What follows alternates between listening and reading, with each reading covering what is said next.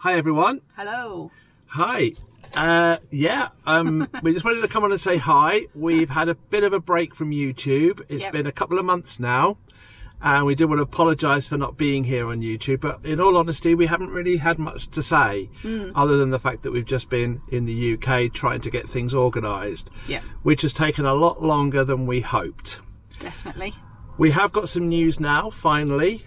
And what we're going to do first, though, before we share that news with you, is that we are going to bring you up to speed with everything we've done in the last couple of months, which hasn't been a lot, but it's been a bit of a chat. So we've had a little bit of a chat. We've done a couple of videos for our Patreons, and what we're going to do is we're going to release those onto YouTube over the next couple of days. And then sometime in the middle of next week, towards the end of next week, we'll put a brand new video up just to keep you right up to date of where we are at this moment in time. So that's what we're going to do. So here we have a video that we shared maybe a month ago to our Patreons. Yeah. And then what we'll do is we'll share another video exactly like that, but a little bit more up to date in the next few days, and then we'll bring you up to speed. Right up to date. So here we go. Good morning everyone, and welcome back to our PiPsCast. I hope everyone's all right. You're all right, Maxie, you're all right. Good lad. We thought we would have a catch up with you today. For us it feels like ages since we've sat in front of a camera. It does, yeah. It's a bit odd. It's been quite a while, I think, since we've sat in front of a camera. Pardon me. Yeah, I think this is just I think, as we said on the last video, can't even remember very much about what we said on the last video. It seems like such a long time ago. It feels like months ago, literally. To me it feels like months ago. I don't know whether that's just because it's been a whirlwind. Yeah, it has been a bit of a whirlwind. So as you know, we're now back in the UK. We are in our house where our two youngest children, that they still live in the family home and rent it from us. Yeah. It's a little bit overcrowded. Yeah. So there are now 5 of us living in this two-bedroom house. It's a bit odd, but so our middle daughter and our son and his partner live here, and they're the guys that pay rent, which help us extend our budget so that we can live our Portuguese life. Yeah. You know that the house has been having some issues, and do they know the house? Yes, of course. That's why we've come here. Roof. Yeah, with the roof. Yeah. And a few other jobs. Yeah. Things were sort of compounded. We were already organised and booked to come here, knowing that we had the issue with the roof to resolve. So we were quite happy to come back for an extended period of time to get jobs and work to pay for the roof, because we don't have the money just sitting in the bank to replace the roof. Yeah. So as we were getting organised to come back, Jade contacted us and said there's a huge bulge in the kitchen ceiling. So the kitchen being on the ground floor, the bathroom being above it. Yeah, you can guess. There was a leak also in the bathroom. It sounds like this house is an absolute disaster. It's not. It's just the way things go, unfortunately. It's honestly just things, honestly, it's just things.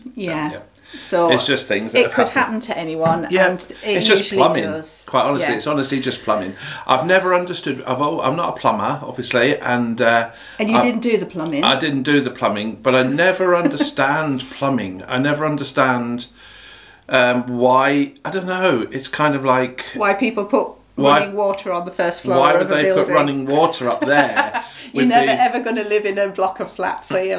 No. Why would they put running water above your head, which is connected by pipes which don't even stick together in a lot of cases? They just literally just go in and hold themselves together. but people put running water through that, so I kind of never really understood it. Yeah. I've never been a fan of plumbing or an advocate of it at all. I understand we need it, I get it, but it always surprises me. But anyway, but I think you've jumped forward. The kids found there was an issue with the plumbing in the bathroom. Okay, right. They got that resolved, but obviously we now also have an issue with a damaged kitchen ceiling to resolve. Yes, okay. When the plumber came to fix the bathroom, he pretty much had to get in behind a bath, which, as in most people's bathrooms, the bath was hemmed in by walls on two sides. The water had gone underneath the flooring, so he had to rip all of the flooring out. So we pretty much came back to a bit of a disaster zone. I just don't know. That's another thing I don't understand about plumbing or plumbers. How they manage to get into these tiny little spaces just to do these jobs, these repairs. It's amazing. I've got big respect for plumbers in that respect. Yeah, but I think you've jumped on because you wanted to tell people. Well, yeah, I was just saying what a whirlwind and a disaster it was. So that was the situation that we came back into. We're coming back into before we'd even left Portugal. So we got organised. We have travelled very light, and we had our Eurotunnel booked for early on the Wednesday morning. Yeah, wasn't it? Yeah. It was sort of a week ago. This was, wasn't it? A week yesterday. And so we had ourselves all organised and we set off. And in comparison to our last journey where we brought Max and we went on the ferry and we had such, I had a very uncomfortable journey, didn't enjoy it at all, hated the fact of where Max was, the conditions that they were in, made it very stressful. This journey was lovely. We travelled in our own car. The really lucky thing, the good thing, you stuck to your guns and wanted that bigger car was because you can take all of the back seats out. So we basically ended up, it became like a van. Camper van. Yeah. So we took all of the back seats out. We put our blowy up beds in that we've had for ages, and our bedding and our suitcase, travelled light, but it became our camper, which meant that we could just drive as long as we wanted to between us. We stopped when we wanted to stop, and the journey was so much better. You're laughing at me, what's the matter? It's just the anxiety of it all.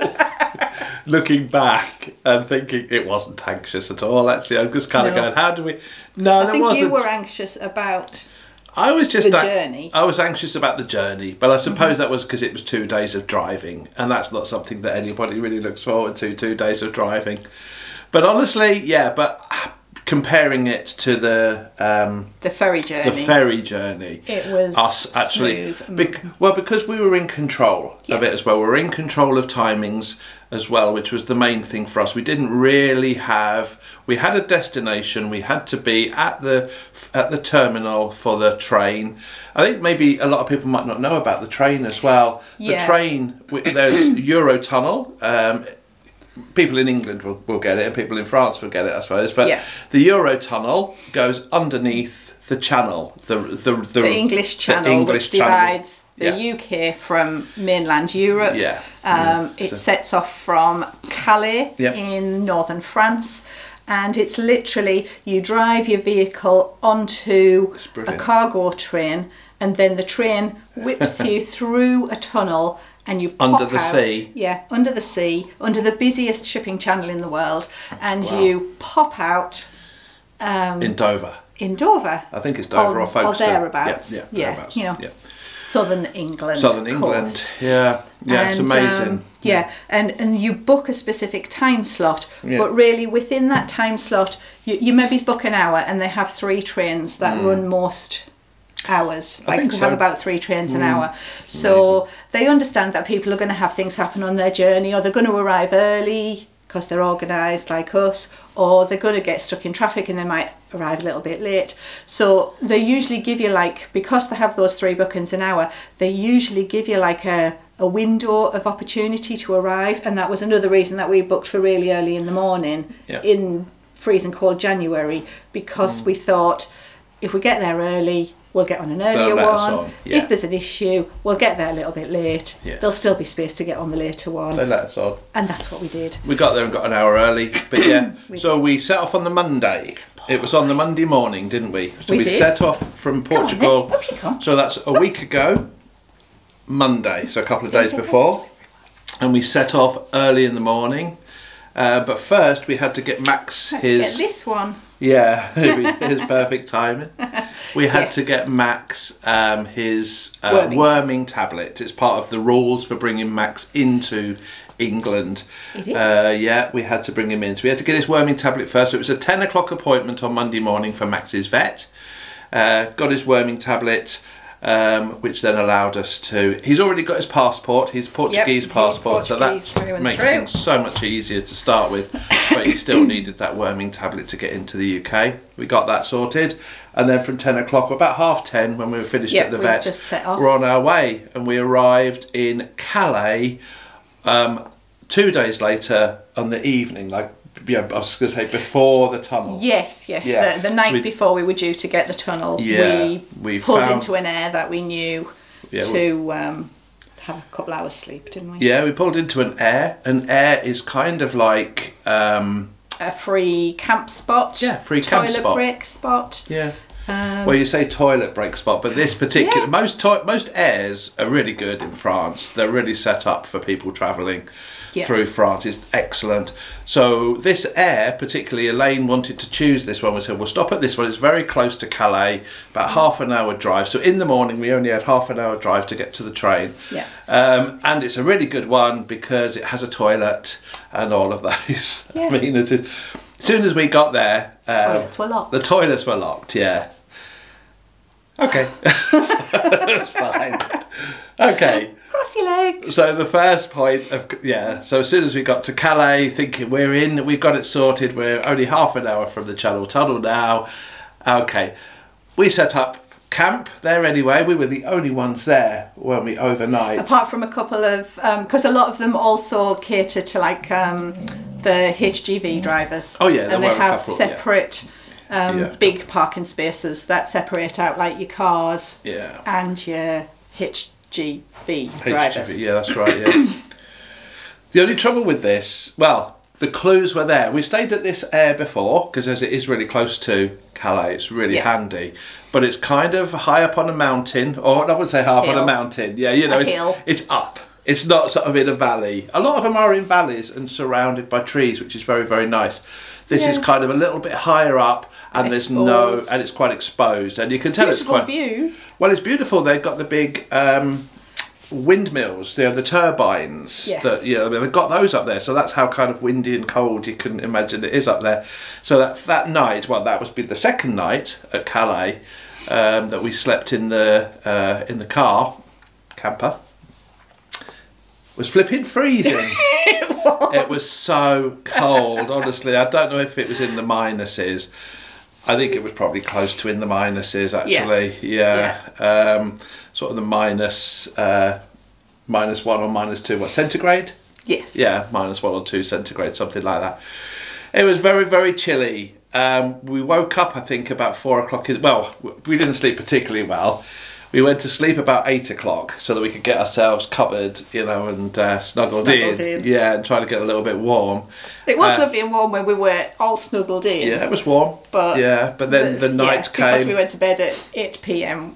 We were awake at 4. So we woke up at 4 o'clock, but I said, right, that's it, I'm done. It's too cold. I'm waking up. We woke up at 4 o'clock in the morning. I can't do this anymore. Yeah, wasn't it? Yeah, well, but it was fine. We were ready for waking, I think, anyway, by that point, But I was ready for the loo.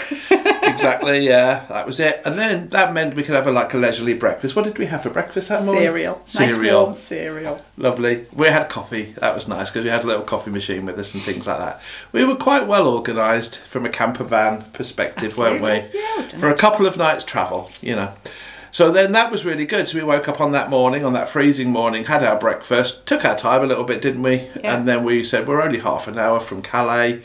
Let's get ourselves moving. I think we probably set off about 7, I suppose, and we must have done. I can't really remember now. No, we were early, because we were early getting to... Were we earlier? Because we got there. Oh, that was right, because the pet thing didn't open until 6, and we were the first ones through. We were the first ones with the pet thing. Yeah, because you have to check Max in at the pet reception. Yep, they have to scan his chip. And they have to check his passport to make sure that his rabies is fully up to date, his other vaccinations are up to date, and that he's had that worming tablet Darren mentioned. Yeah. At least 48 hours beforehand. And we were just on the guy never mentioned it to me, but he was sort of going...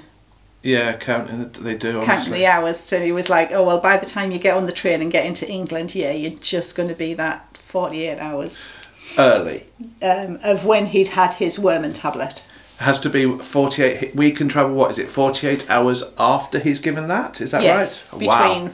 Between 48 and 72. Yeah, you have a window, so he has to take his tablet, and then you can't travel or you can't enter England for 2 days. For 2 days. Right. But then you can't be any more than 5 days, because it could have then cleared everything out and he could have been reinfected by then. So I didn't even realise that. You didn't mention that at the time. It was literally, but it wouldn't have been a disaster, because we would have just they would have just said, oh yeah, you have on to the hang next on one, for 2 hours. you have to wait around for a bit. So, So we got to so that was it. So we got Max into his pet reception. He got his he got scanned and everything was brilliant. Yeah, he was so good as well, travelling. He was just like, okay, we're just driving. Yeah, so he was good. He had like this whole bed just to lie on. As soon as we ever slowed down or stopped, then his little head would pop up and he'd be like, oh, are we having a break? Yeah. He's just there. He's just there. I keep looking at him because I think he wants to go out, but I think he wants to go out because he thinks we're going out. Yeah. Yeah, he's been out a lot this morning, so he's okay. Yeah. So anyway, so that was it. So then we got on the Channel Tunnel, got through to England, which was brilliant. It takes about half an hour. Well, about 35 minutes, isn't it? They say 35 minutes. Yeah. Yes. So we got on that at, I think it was 17 minutes past 8 on the Wednesday morning.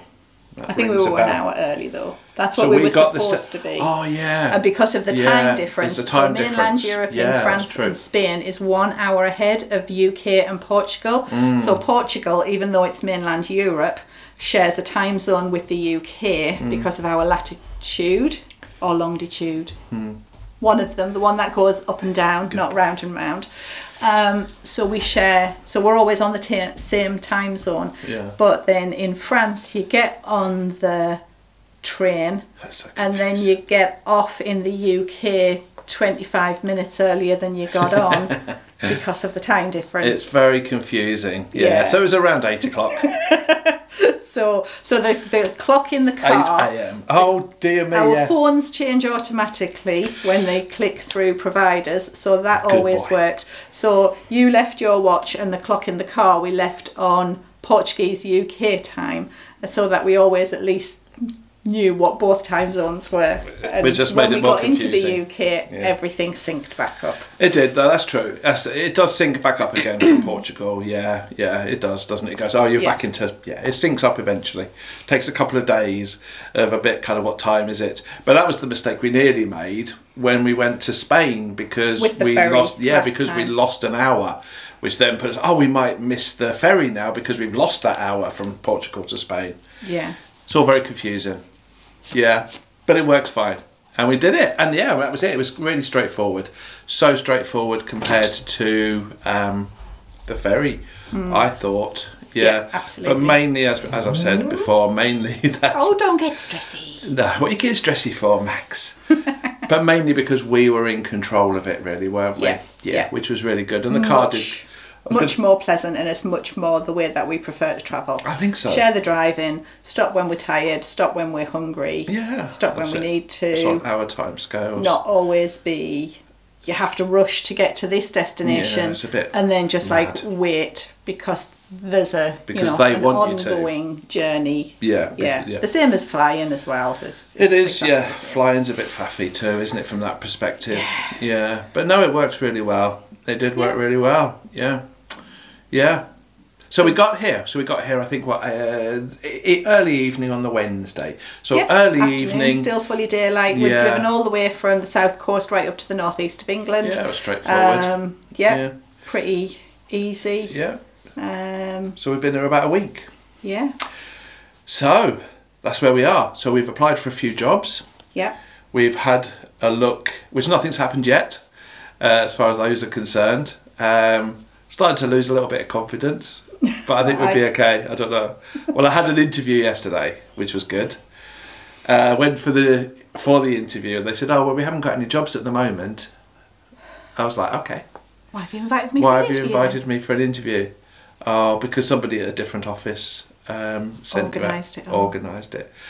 Doesn't matter. We're going to get there. We've only been here a week." But we've looked at the work that needs doing on the house. We're getting some quotes, which is all great news. Yep. We had a quote this morning, we haven't had a quote yet. Down. Yeah, someone came to do a survey. He's done a survey of the roof. So that was the second or third? That was the third survey. I think we've had 3 people. I can't remember. Yeah, because we've also had somebody in for plumbing as well, haven't we? To sort out some plumbing work. Elaine's been to B&Q, which is our DIY do-it-yourself shop where we can buy all sorts of stuff. We've bought some flooring for upstairs. Yes, so the bathroom itself is almost fully back in commission. I mean, they could still use the bath and the toilet and the hand sink. Everything was still fully working. It just looked like a disaster zone. So I'm going to let Max out. Okie doke, I'll carry on. Yeah. Yes, so what did I do?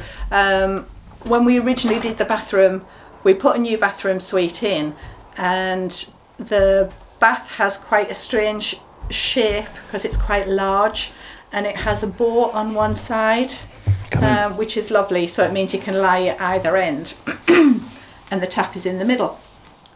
But because I got it on a deal, it didn't come with a bath panel on the front, so I had to make one. So I got tongue and groove and made it so that, because you've got flex in your tongue and groove, made the bath panel out of tongue and groove, which looked really good, didn't it? Yeah. But the plumber had to bash that out to get under the bath and sort out the issue. It wasn't the issue with the bathroom was a leak on one of the taps, or both of the taps, or something with the taps were leaking. I think there were a few leaks there, to be honest. Yeah, it took the plumber a while to find where the leak was coming from, hence wrecking the whole bathroom. The whole bathroom, to see why, where the water is coming from the bathroom into the kitchen. Because of that led him to believe it was the hand basin. Yeah, so he ripped everything out from the hand basin and went, "Oh, well, that's all fine. Let's move on to the next." So anyway, so I've put down a new floor you have. Looks in really good. the bathroom, and I've managed to salvage the majority of the tongue and groove. I've had it all sanded down, repainted it all, and I just have to put that back in place today. So I've got new screws and what have you. Just all of our electrical tools and everything are all in Portugal, obviously. So but it's okay. But we've got a screwdriver and we've got a saw, and that's all you need. I've got brothers who can lend us things if you need them. If bigger things are needed. But so the kids were quite, "Oh my God, we've got a floor back in the bathroom." Yeah, it's nice. Makes a difference. And they've only been without it for a couple of weeks. As soon as we realised that happened, we said, "Oh, well, this is why this has all been a little bit quick." How pretty much. We thought we might come to the UK March, April. Yes, when it wasn't so cold. When it wasn't so cold, etc. But that's had to be brought forward because of that other issues. Because of the other issues, the leak, etc. So we said, right, we better go straight away because if things are starting to deteriorate a little bit quicker. Then it sounded like it was falling down around their ears, and we weren't going to have a house to come back to. Yeah, it wasn't. But it's just because you're not there and you can't see it. Then it feels. It feels dramatic, and I was panicked with mother's guilt. Yeah. And it wasn't brilliant. But it's okay now that we're here. We can kind of get that, get it sorted, get it organised. And we have. I was going to say you have mostly. Yeah, we're getting there. We're getting it sorted, and we're getting quotes in for the roof. So things are starting to fall into place. We're looking for jobs. Things are not quite looking into place at the moment, but still reasonably confident. There are jobs out there. Yeah. It's just getting them. That's the little thing. So it's not as bad as it sounds. No. It's just me having mother's guilt and thinking I've left them to deal with situations that I haven't equipped them for in life. But they got a plumber in themselves. They were very proactive. So yeah, and I think the other good thing, as I said, we had the roofer gentleman came about half an hour or so ago, and has talked a little bit about the roof. It doesn't sound as much of a disaster as we thought it was, potentially. Yeah, it's odd that, isn't it? Somebody comes out and goes, ooh. Oh, I need to get that reply. This is something we need to talk about, honestly, because I think you can so easily be a little bit duped into things here. And I think this is the worry. And yeah, we've had the first person that we got, well, okay, start again. 4 people we've had on the roof so far. 4 people. One person, he's a window cleaner. He's repaired it. Okay, we'll put that to one side. We did that because we were in Portugal and we just needed a quick repair. We don't know what to do. We're in Portugal. We can't really fix it. Let's get a quick repair done and hopefully that'll sort it. It kind of did. Kind of did. For a while, yeah. Second person that's come in after that, because it was still leaking, you need a brand new roof. It's going to cost you this amount of money. End of story. I've only spent 1 minute looking at it, but you need a brand new roof. Like, wow. Whoosh, straight away. £12,000. Yeah, although he quoted less, but then that's a different story. Yeah. But that's right. Yes, he quoted less than that. We can get it done for you very, very quickly. Don't you worry about it. It's going to cost you this amount of money. £7,000. Oh, yeah. Yeah, the guy of Portugal. Yeah, we were like £7,000. That's crazy. Without barely looking at it. He barely got out of his car. Yeah, barely. Yeah. Person the other day when we were actually here said, "Yeah, you need a new roof. Absolutely need a new roof. It's going to cost you £12,000. Yeah. For a new roof." Don't trust anybody who tells you it's going to be less than that. Don't trust anybody for 7,000. They won't have any scaffolding and that costs this. They won't pay VAT and that costs this. So they're dodgy. They're going to get themselves away. Yeah. It's this is the absolute bare minimum that you should be paying. Yeah. And it's still. Yeah. So he quoted 12,000, and he was genuine. In all honesty, he was genuine. He said, "No, this is it." He said 2,000 of that is value-added tax. 2,000 of that goes to the government. We can't. Yeah, fair enough. Crazy, yeah. So that was 12,000. So our quote so far was we could just bodge job it for nothing. 7,000, 12,000. Although he did manage to say, "Well, I can make a few adjustments with size here. We can knock that down a little bit." Because of the shape of your roof, I might be able to shave a little bit off. Shave a bit off each square footage. Yeah, that was square it. Meterage. Square meterage. Yeah. So that price from 12 did go down a bit, but still quite scary. Fella this morning, don't worry about it. We can fix it. The roof is at the end of its life, or coming to the end of its life, but we can elongate that quite a lot, he says, with these roofs. So it probably doesn't even need a new roof now. As far as we're concerned. Yeah, because we are now in this kind of bit of predicament as we don't really know where or what to do. Yeah. And I think before we even owned the house, I don't think anything had been done to it. Everybody's telling us it's the absolute original roof. Oh, it's the original roof, yeah. From when the houses were built, and we think that's somewhere between 1930 and 1950. Yeah, a guy did explain it to me, but yeah. So an original roof. We're a tiny little street. There's 6 houses in our little street. And 4 of us are linked together, and we're one of those end links. Then there's 2, sort of a little gap down the way, and more than half have had new roofs put on already. So they were all built at the same time. They're all coming to the end of their working life at the same time. Yeah, seems to be.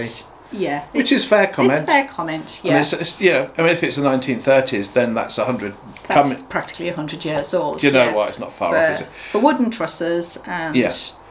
So but this guy that came this morning very much had all of the paperwork. He was, he's got the insurances. He wears the jacket with his name on, with the company name on, the company logo. They have been working for a long time. They've got all of the what are they called when they get the letters against their names? You know, qualifications. Yeah, I can't think what the word is, but qualifications works. They got all of those things. Yeah. I was going to say accolades. I can't think. You become a member of a society. Oh, trusted. Yeah, the trusted Royal Society for that type of thing. Trusted tradespeople. So he's got insurance to back his work. So so it may well be a case of that. Now we are looking at options and seeing what the options are available for us, really, and then and so we may be looking at a big repair as opposed to a quick. I can.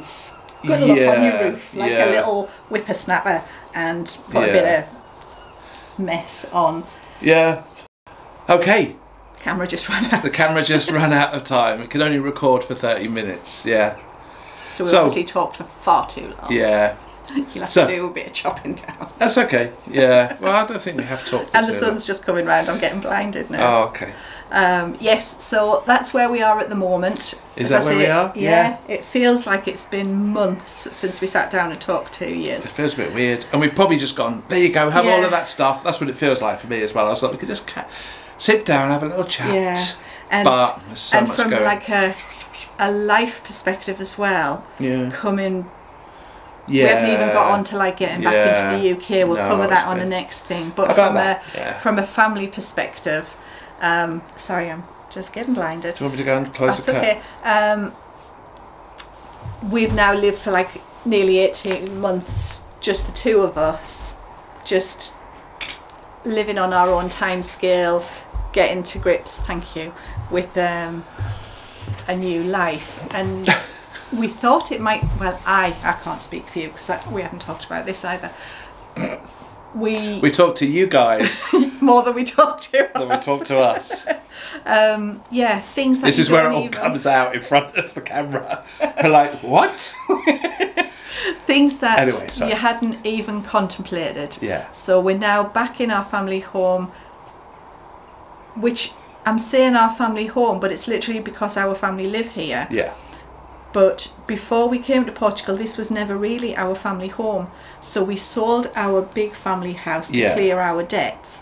And the proceeds of that bought this small place. So there would always be a place for Jade and Matthew. Yeah.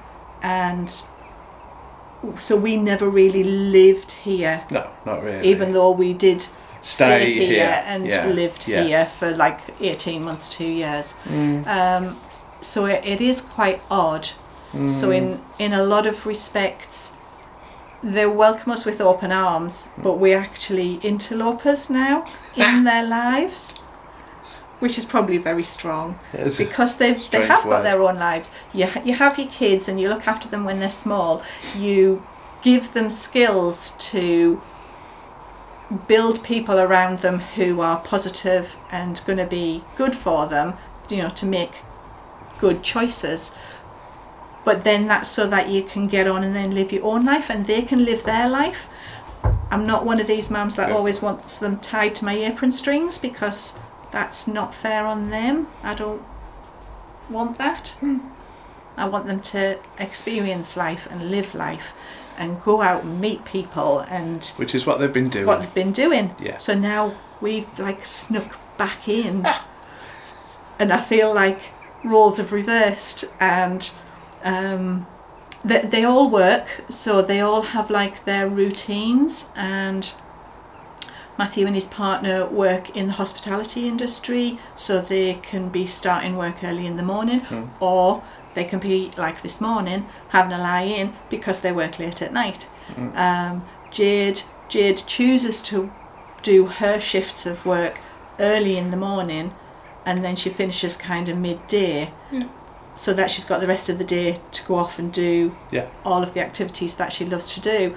And it means that the house doesn't have a set routine, so there's not like everybody gets up and has breakfast and goes off to work and then comes back and has dinner. So we've sometimes found ourselves going to bed at 8 o'clock. Yeah. Because the children need to. Yeah, because that's what's happening in the house. Yeah. Everybody's getting up at like 4 a.m. or 6 a.m. And so, yeah, it's been a bit odd. And that's one thing that I hadn't factored into. Let's go back and sort the roof out and sort the house out and get jobs, and we haven't. So we might be even more contributing to that if we're successful in getting jobs, which we need to do. Yeah, that's it, isn't it? I think that's the thing. It's a bit. There's just a lot. Yeah, it's a lot to kind of work through, I suppose, at the moment. But. And it's still very new, so this is what Matthew said. Hasn't even been 2 weeks. Our son Matthew said that. Going, oh, Williams, calm down. Calm down. You haven't even been here a week. We didn't expect you to come in and get a job and fix the roof, and you've only been here a week. So they've been really lovely, and obviously, and it's kind of like it's just a bit mad, I suppose. We're thinking about all sorts of things, and I suppose that's where the problem is, isn't it? Yeah. I suppose that's where the problem is. Just a lot of stuff to kind of not only to think about, but they have to all fit into their own little slots in the right order as well, to a certain extent. Yeah. Things have to we can't just fit that into a slot because other things have to come before it, maybe, things like that. And we can't just come in and go, okay, everything's going to work to our time schedule. No, that's right. Because we're now at the bottom of the pecking. Yeah, we're interlopers. We're at the bottom of the pecking order. Yeah. So we had the stuff to get the bathroom done, and I wanted to go and get it done. But then it's okay. What's everybody's schedule for the next day or two? Yeah. That's fine. And that's how it. And it's only a couple of days or whatever it might be, so it's not a big thing, and it kind of works itself out in the end. Mm-hmm. Yeah, so I suppose that's it. I can't think of anything else. But you talk. We've talked enough. We've talked enough. Sorry. We were kind of like, we don't really know what to tell the people, and now we've come on. Have we got anything to say? We haven't shut up, have we? We haven't got anything to say really, because it's all just been a bit, as we've said. Yeah. But there we are. Yeah. So I think it's been nice. Yeah, it's been really nice to kind of talk to you, to catch up, and I think. Yeah, I don't know what I was even going to say there. Probably just going to say exactly the same stuff all over again. Yeah, don't. We've talked enough. So, I'm going to pull it to a close. Oh, yeah? I am. Oh, I was enjoying myself. Because it's lunchtime. Oh, okay. And... Well, we've got plans to go out today. We have. We're going to go and do a bit of charity shop. This is one thing we can't do in Portugal. There isn't charity shops. There's not a thing like what do they call it in America? Thrift shops. Thrift shops. We're doing a bit of thrifting. We're going to go and do some thrifting. Something we quite enjoy. There's not a lot of stuff in them, but I just enjoy the hunt. Yeah, very poor. But we'll talk about that in the changes that we've noticed in the UK in the time. Yeah. So we'll catch up with that on the next one. Yeah. So hopefully I'll get this one organised. Get this video out for you guys this evening, which will be Thursday today. Yes. It's Thursday today, Yes. So we thought it would be a perfect day to do it, because when we normally do our PiPsCast. Yeah. Normally, not so much nowadays, it's just for you guys. We're not putting this on the internet. Another thing we'd maybe talk about in the next video, but it's all... Yeah. So hello, our new patron. Oh yeah, hello. Yeah, hi, Marianne. Thank you, yes. Hi Marianne. We haven't put anything onto YouTube because we're choosing not to share everything with YouTube. If we can ask you to respect that, and thank you so much for joining us and welcome along. Yeah, that's it. You've joined the crazy gang. Yeah. I just don't know. I just kind of feel it's that the YouTube thing's a very difficult one. It's a lot of stuff. That's just a big, huge story in its whole self, really. And we're not going to start down on that because we don't have another 4 hours to go. Yeah. So thank you very much for being with us. Thank you for sticking with us. Yeah. And we'll catch up on the next one. Yes. Well done for remembering that. I remembered it. Yeah. We'll see you all soon. Yeah. Take care, everyone. Bye bye. Bye bye, everyone. Bye bye.